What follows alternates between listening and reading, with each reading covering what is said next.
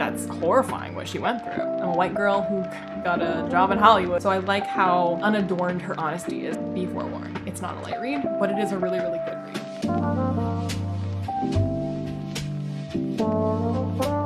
I'm Glad My Mom Died by Jeanette McCurdy is a book. It's a book that everyone was talking about. I feel like I found out about it like because everyone was talking about it. Like I didn't anticipate this or know about this, and suddenly it was just in my feed and I was like, what?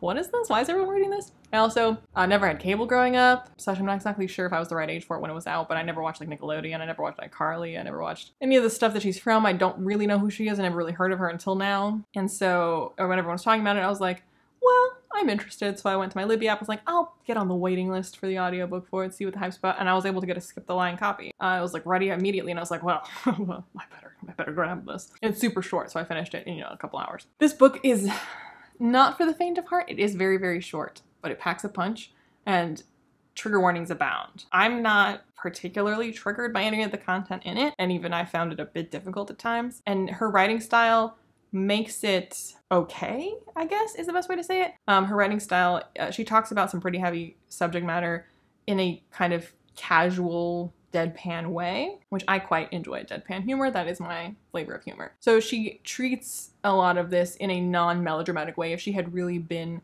super emotional about it, it would have been even more difficult to read about, but she's not. So the subject matter is again quite difficult, even for me, who's not triggered by the content. But as she dealt with a lot of eating disorders, her relationship with her mother, as the title suggests, is awful. And I have to say, even though I read the title of the book and I kind of knew what I'd be getting myself into because the title tells you, even so, I was kind of surprised at how awful her mother was. And, you read a book called I'm Glad My Mom Died, you're like, okay, so mom's gonna be awful. But reading the book, I was like, my God, that's horrifying what she went through. At the same time, it's very small scale horror, and she makes a point of acknowledging her own privilege. She makes a point of saying, I had it better than a lot of people. I had a roof over my head. I had a family that their way cared about me. I'm a white girl who got a job in Hollywood, boo-hoo, my sad story. But at the same time, it doesn't minimize how awful what she went through was. Just because she did have certain levels of privilege does not mean that what she went through was fine. It does not mean that she's not allowed to complain about what happened to her, because what happened to her was horrifying. I really liked her writing style. Her authorial voice is very strong, and there's points in the book where she talks about how she definitely liked writing better than being an actor. She didn't really like being in front of the camera, but wasn't given a choice. And it's clear reading this book that, she does have a talent for writing, and that's unfortunate that for so long she was forced to do something that is not where her heart lies, not where her passion is, not what she's interested in doing, and not where her true talents lie. I think she is a good author. I would read more books from her beyond just memoirs. She has a really strong authorial voice that really does work for me. And I think anytime you read a memoir where the audiobook is narrated by the person whose memoir this is, makes it, I guess there must be exceptions to this, but it makes it stronger because you feel like this person is really sharing with you their story in their voice. And so the things that happen to them when they, retell what happened to them, that they're giving it, at least according to their own memory of how things happened, they're giving you a sort of accurate impression of it, If they recount a conversation with a parent, then the way that they recount it, you can trust is sounds kind of like how that happened. It was a hard book to read, but it's weird to say an enjoyable experience for anything that dark and that personal, because yes, I thoroughly enjoyed reading about your awful childhood. What a great time. But I did enjoy reading it because it was well written, it was well told, it was harrowing, but I felt like it was an important story to tell, and I feel like it is the kind of story that a lot of young girls would need to hear. Again, I've never personally had an eating disorder, but I do, I was around how horrible diet culture was, especially in the 90s and 2000s. And even if I didn't have an eating disorder, I was certainly influenced by that being around, and my own view of myself was influenced by things like that. So while I never experienced anything to that degree, I could relate to the feelings that she's talking about and how that just went a lot further for her and for a lot of other young girls. I also, I have a mother, and I have a relationship with my mother. I have obviously a much, much better relationship with my mother. It's not a very high bar to have a better relationship with your mother than Jeanette had. But, again, even if you didn't have anything as toxic as she did, there's still things about it that will probably ring true, or things about it that will either feel familiar, or you'll go, thank God my mom wasn't like that. As bad as my mom has been, or as upset as I've been at things my mom has done or said, or whatever, I've I mean, she wasn't like that. So you can always be much, much, much, much worse. And I definitely don't want to make it sound like my mom is, you know, awful. She's only good compared to Jeanette McCurdy's mother. I don't mean that at all. I love my mom. But, you know, every parent F's up in some way, no matter what you do. You love them too much, you don't love them enough. Whatever you do, you did it wrong. So, like, I always see my mom and I have had rough patches growing up and rough patches even now.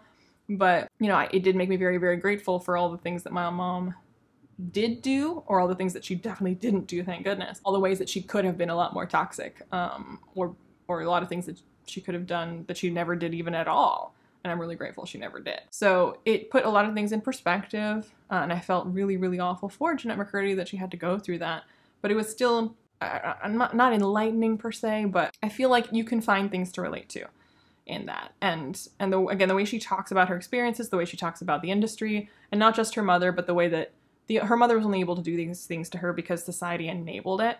So I think it's an important conversation to have, the one that she's having, and it's a very catchy title. But yeah, by the end of the book, I was like, yeah, you weren't really exaggerating. You say you're glad your mom died, and like, girl, me too. I'm also glad your mom died. It's truly awful to feel that way. And I think by titling the book that, I think she's also not just having a difficult conversation about how difficult her childhood was and how horrible her relationship with her mother was, but it's a really, really hard thing to realize that you are glad that your mother is dead. Like, as bad, to realize that you hate your mother, to realize that your mother did awful things to you is one thing, but to fully acknowledge that, and I'm glad she's dead, like, that's to find that truth in yourself, as difficult as that is, and as much as society would judge you for expressing something like that, when, I mean, there's no reason to actually, like, by being a mother, you're not entitled to be revered and to be loved just for the fact that you birthed someone. Like, if you are that awful, and you're like, oh, how awful to say that you're glad your mother is dead. No, not really. How awful that her mother did things to make her feel that way and to make it true. So I like that she's kind of like pulling the Band-Aid off of that and being like, yeah, you know what? I'm glad my mom is dead, and I don't think it's wrong to say that if it's true. Here's what she did and here's why. So I like how unadorned her honesty is in the book throughout. Not just the realization that she's glad her mother is dead, but throughout. She's not looking at anything but with rose-colored glasses, and she's not apologizing for anything. She's saying, this is what happened to me, this is how I felt about it. Here's what was bad, here's the privilege that I did have. Here's what I went through. Here's what I've come to have to reconcile with. Here's what I've come to have to learn about myself and learn about what happened to me that I didn't even recognize. And here's where I am today. And it's not, at the end of the day, spoilers, at the end of the book, she's not like, and now I'm perfectly fine and great. Like, no. Like, she's got, this is, you know, effed up for life to a greater or lesser degree. So I loved how baldly honest she was throughout the book. It was affecting. And I think the title is obviously what's gotten people's attention, but I think there's a reason that people are reading this book so much, because it really cuts to the quick. And she's talking about things that I think most people can find at least some piece of to recognize or to feel a kinship with. So I do recommend it, but I also recommend that you check out the content warnings if you are going to be triggered by any of the content in it. Again, she's not holding back. It's not like lightly alluded to. She like gives full on, pretty graphic detail about things that happened. So be forewarned. It's not a light read, but it is a really, really good read. Let me know in the comments down below if you've read the book, if you knew who she was before, if you still have no idea who she is, if you have no idea what I'm talking about, whatever you want, let me know. I post videos on Saturdays, other random times as well, but definitely Saturdays, so like and subscribe. Join my Patreon if you feel so inclined, and I'll see you when I see you. Bye.